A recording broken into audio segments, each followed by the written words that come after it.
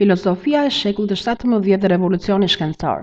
Në shekullin 17 pat një revolucion të shkencës klasike në fushën e matematikës, fizikës, astronomisë e tjerë.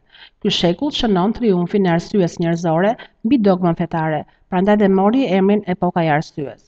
Filozofët e këtij shekulli filluan ta shikojnë matematikën si modelin e vetëm për të arritur të vërtetën. Zhvillimi i shkencave u ndihmua nga zbulimet e reja, si për shembull shpikja e teleskopit dhe mikroskopit. Ajo filloi të shikohej si mënyrë për të përmirësuar jetën e njerëzve, duke I paraprirë përmirësimit të teknologjisë dhe ndryshimeve të kohës.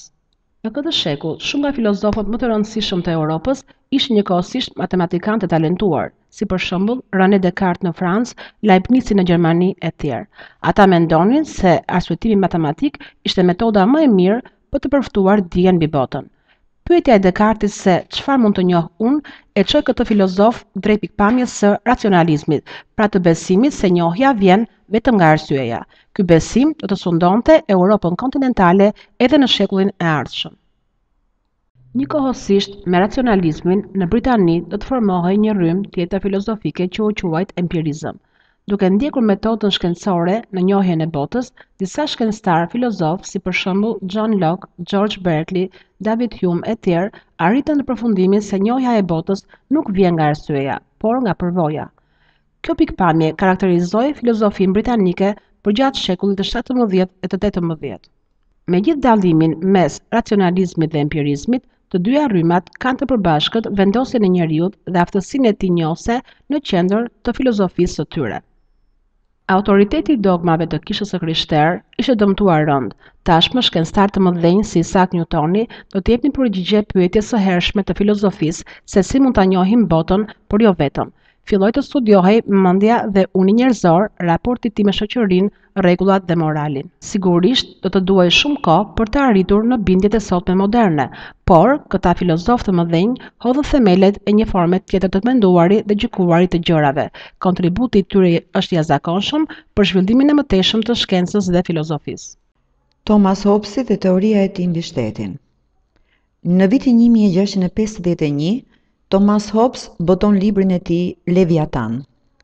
Ishte ideja e parë në historinë e filozofisë së një kontrate sociale që bashkon individët me qeverisjen e tyre.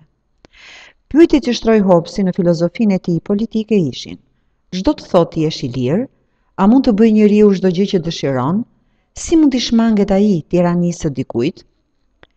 Në videon e mëposhtme do të paraqesim një analogji të thjeshtë të një qyteti imagjinar me filozofinë e Hobbesit.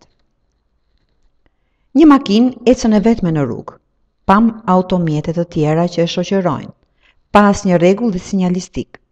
Drejtuesi I automjetit ecën nga të dojë, parkon si të dojë, madje edhe në udhkryq, pa u ndikuar nga askush dhe pa penguar askënd. Për Hobbesin kjo është gjendja natyrore e njeriut. Por çfarë mund të ndodhë nëse numri I makinave në qytetin imagjinar shtohet? Qyteti fillon të përjetojë një kaos të lëvizjes së automjeteve në drejtime të ndryshme, të cilat parkojnë në vende të ndryshme madje edhe në udhkryqe. Qyteti po kalon një rrëmuj. E tillë mund të jetë edhe gjendja e luftës e shfaqur në shoqëri prej individëve që veprojnë pa rregulla dhe që mund të ndeshen edhe me njëri tjetrin. Për këtë arsye, përmes Leviatanit, Hobbesi ideon krijimin e një shoqërie civile. Po si mund të krijohet ajo? Ai mendonte se mënyra e re e qeverisjes dhe e kalimit nga gjendja natyrore në gjendjen e luftës mund të përmirësohet përmes qeverisjes, përmes kontratës së njerëzve me sovranin, me qeverisësin e tyre. Hobbesi ka analizuar shoqërinë angleze të luftës civile menjëherë. Në shoqërinë angleze të pas luftës civile, Hobbesi zbuloi se njerëzit ishin renditur në një hierarki të caktuar. Pse kështu? Sepse kështu donin dhe e dinin që duhet të ishin aty. Pushteti I tyre vendosej përmes sovranit, figura e një individi të fuqishëm, të cilin Hobbesi e ka personifikuar me Leviatanin, dhe që e quan një mënyrë natyrore të qeverisjes së shoqërisë.